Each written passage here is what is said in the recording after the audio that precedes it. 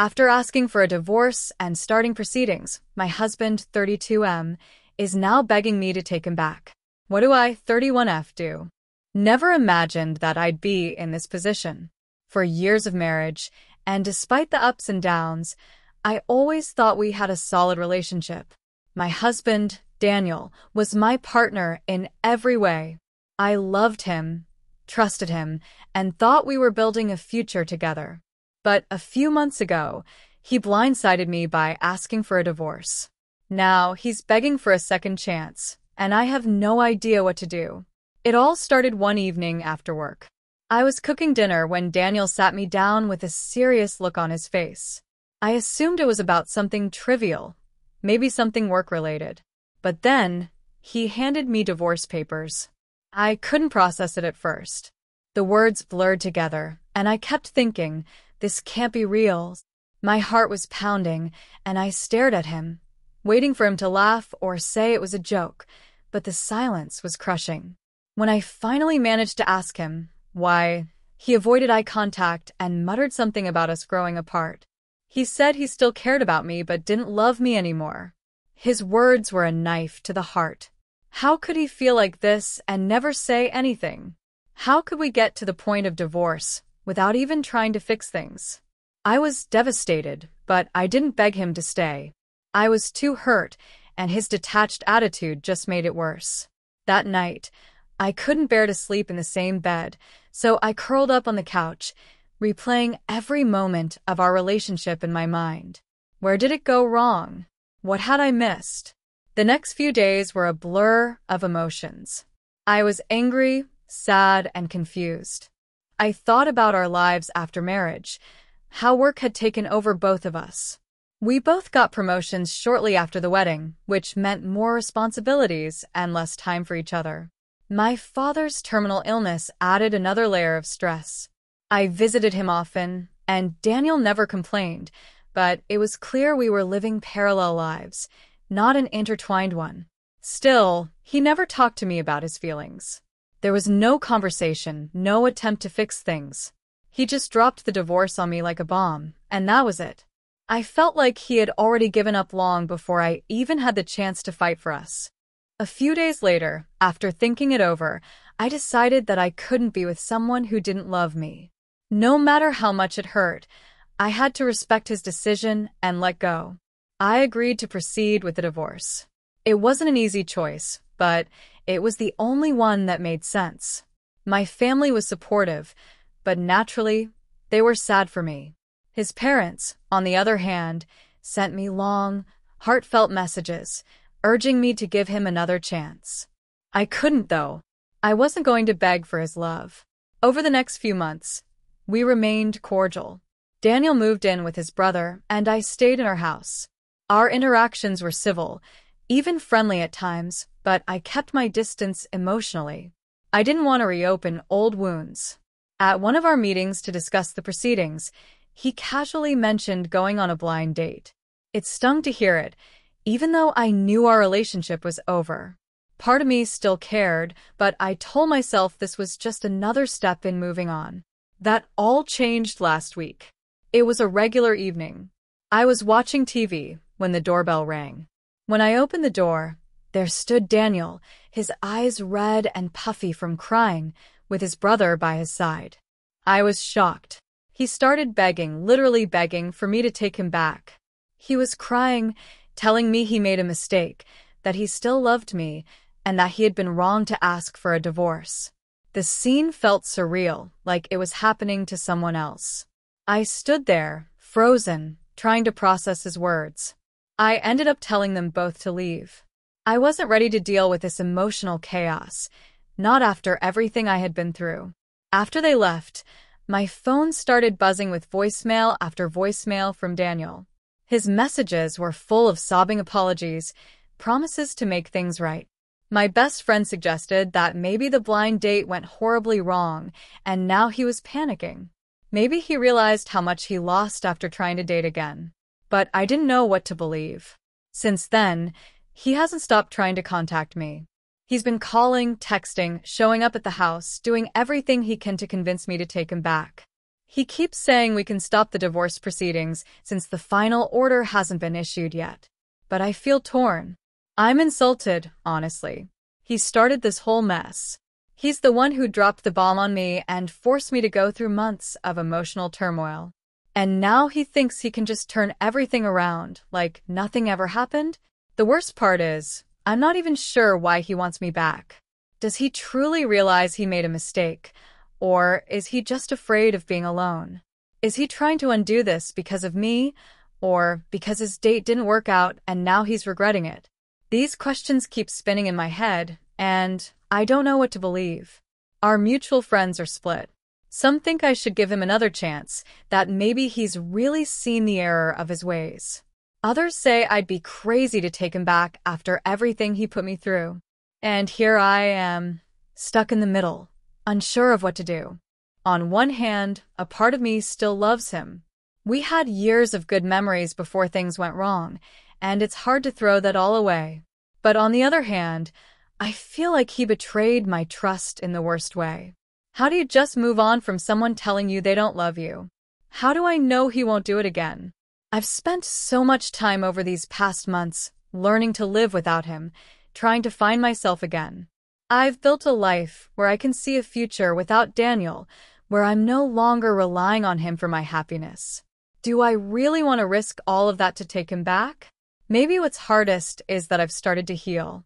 I've begun to accept the idea of a life without him, a new chapter for myself.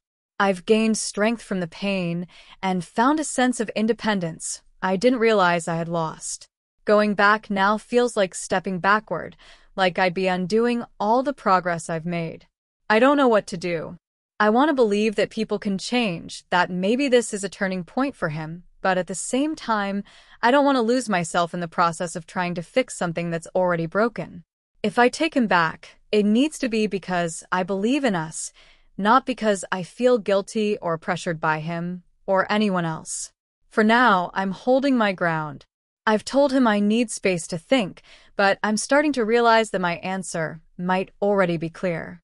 Maybe we've reached the point of no return, and the best thing I can do is continue down the path I've started, one where I find myself, even if it means leaving him behind. My 32F boyfriend, 36M, deleted my dead brother from my Instagram friends. And he doesn't seem to understand or care that I'm upset. 6 years ago, I lost my twin brother, Sam, in a tragic car accident.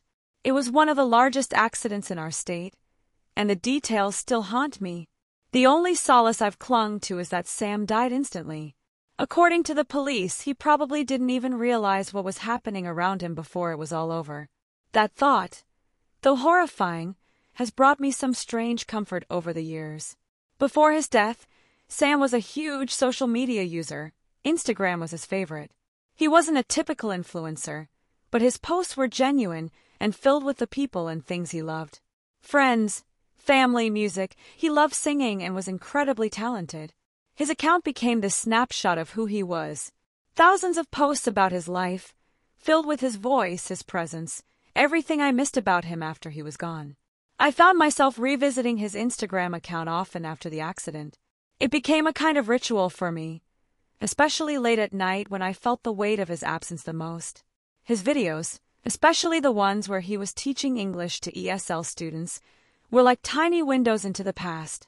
I would play them and pretend, just for a moment, that he was talking to me. I know it wasn't the healthiest thing to do. I've been told as much by my family, by friends, even by therapists, but it helped me cope with his loss. It wasn't every day, and I wasn't obsessing. It was just my small connection to him, a way to keep his memory alive. My boyfriend, Jay, came into my life 2 years ago. He never knew Sam.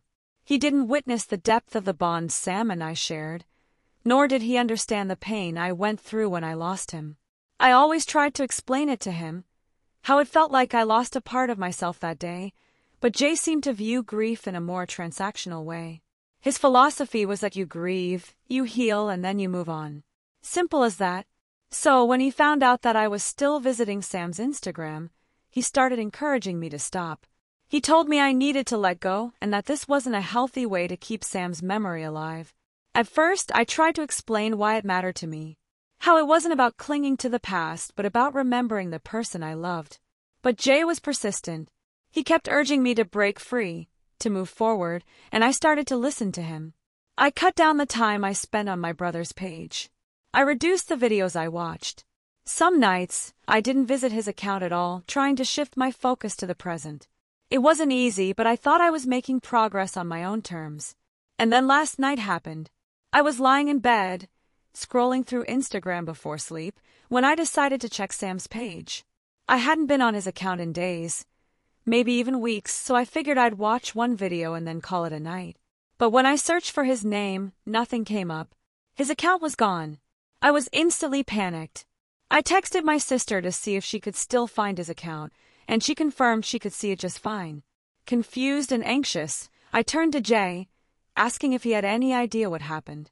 That's when he casually admitted that he had blocked Sam's account on my phone. I was stunned. I didn't even know how to react at first.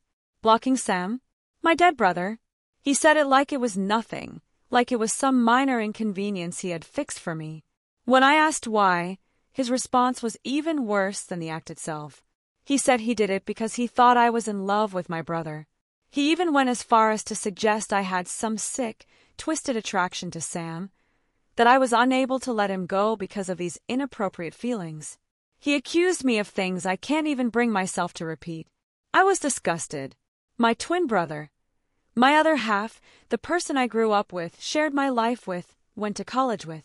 At the time of his accident, we were even living together as roommates. And Jay's twisted mind had turned my grief into something sick. I wanted to vomit. He didn't stop there. Jay kept telling me that I was the one who needed help, that my connection to Sam was unhealthy, and that blocking him was the best thing he could have done for me. When I tried to explain how much it hurt me, he brushed me off, acting like I was overreacting. I could feel my world spinning, like I was suddenly grieving Sam all over again. Not just because his memory had been tainted by these accusations, but because I realized Jay wasn't capable of understanding my loss. He never could. The real kicker came when I tried to undo the block. Since my brother's account was private, and we hadn't been able to access it since his death, there was no way for me to refollow him. That window into his life, the one place I could still feel connected to him, was now locked shut forever. My brother was truly gone from me, and it felt like Jay had stolen that last piece of him from me.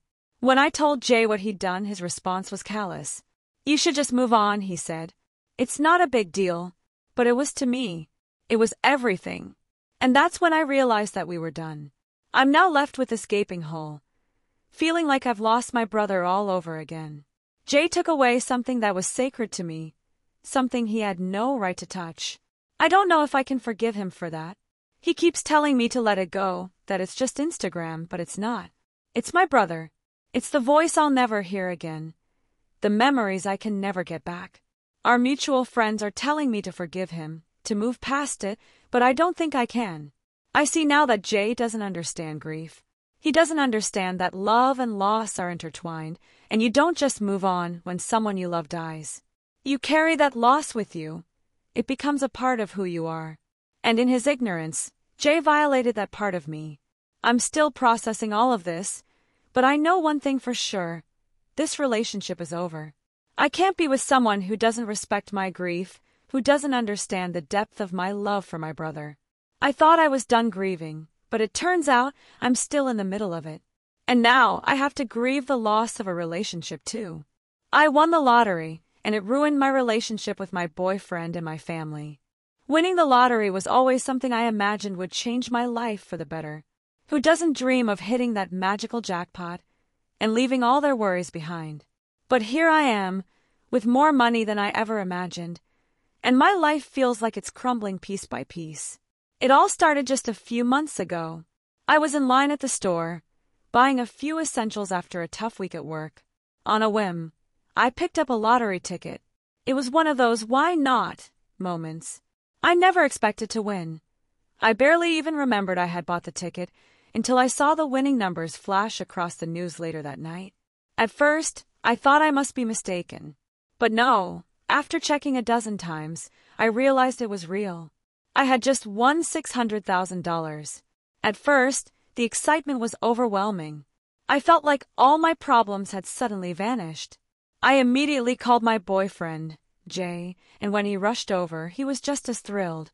We both jumped up and down, laughing, dreaming about how this would change everything. We talked about vacations, paying off debt, even giving some money to charity. For a brief moment, it was pure bliss. But that feeling didn't last long. The crack started with Jay. In the beginning, we both talked about how to use the money responsibly. But soon enough, he started making plans on his own. He wanted to quit his job immediately, buy a luxury car, and invest in one of his friend's new business ventures. It felt like he was already living in a fantasy, spending the money in his head before it even hit our account.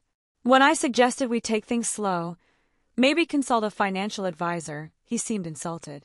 He got defensive, accusing me of trying to control everything. "You don't trust me," he said. I tried explaining that I wasn't saying no, I just wanted us to be smart about it, but he couldn't hear me. Then came my family. We've never been particularly close. My relationship with my parents had always been strained, and my sister, let's just say we've had our differences. But suddenly, they were all over me. My parents started reaching out more than they had in years, and while at first, I thought they just wanted to reconnect, it didn't take long for the money talk to start. Subtle at first, comments about how tough things were for them financially, how their mortgage payments were overwhelming. I could feel the unspoken expectation growing with every conversation. My sister was far less subtle. She outright demanded that I share the money with her. "I've always supported you," she said. "You owe me for all those times I had your back." But that wasn't true. If anything, she's always been the one trying to one-up me, making me feel small at every opportunity. And now she was acting like I was selfish for not handing over the cash. With Jay and my family both pulling at me from different sides, I felt trapped. The person I thought I could rely on, Jay, was growing more distant by the day. He started spending time with friends who I barely knew, people who seemed more interested in his access to money than in him. He'd come home late, smelling of alcohol, and when I confronted him about it, we'd argue. His spending habits were spiraling out of control, and I didn't recognize the person he was becoming. The breaking point came when Jay asked me to invest a huge chunk of the winnings into a business venture one of his new friends was starting. I didn't trust it. It sounded sketchy, like a get-rich-quick scheme. When I told him no, he lost it. He accused me of being selfish, of not believing in him, of caring more about the money than about our relationship. We had the worst fight of our lives, and he stormed out. He didn't come back for days. During that time, my family's demands got more aggressive. My parents were now acting like they were entitled to the money, saying things like, "We raised you. The least you could do is help us out now." My sister called me every name in the book, accusing me of abandoning my family just because I had money. It was exhausting. When Jay finally returned, he was calmer, but things between us had fundamentally shifted. We sat down to talk, and it became clear that our relationship had been poisoned by greed and resentment. We decided to break up. I gave him a parting sum of money to avoid more drama, and he moved out. As I watched him go, I didn't feel relief, I felt empty. I realized I hadn't just lost him. I had lost the relationship we once had, the love that was supposed to be above all else. Now I'm sitting here, alone with my fortune. My family barely speaks to me unless they're trying to guilt me into giving them more money. My boyfriend, the person I thought I'd build a life with, is gone, along with whatever dreams we once shared. I've hired a financial advisor to manage the money and a therapist to manage my sanity, but the emotional toll is heavier than I ever imagined. But here's where things get really strange. Just when I thought my life couldn't get more complicated, I got a call. A lottery representative informed me that there had been an error in the prize distribution. Turns out, my winnings were actually a clerical mistake. Instead of $600,000, the real amount I won was only $60,000. The real shock wasn't the money itself. It was realizing how much I had lost over a simple misunderstanding. The people I loved showed their true colors over a sum that wasn't even what we thought. Jay had left me, My family had turned against me, and now, with this revelation, it felt like the joke was on all of us. In the end, I was left with a fraction of the fortune we all fought over. I had let money, or at least the idea of it, destroy my relationship and fracture my family. It turned out that it wasn't the money that ruined everything. It was how we let it change us. And now I'm sitting here, wishing I could go back to when things were simpler, when love and trust meant more than dollar signs. But I know that's impossible. So, what do I have left? A lesson. One that cost me far more than I ever could have imagined.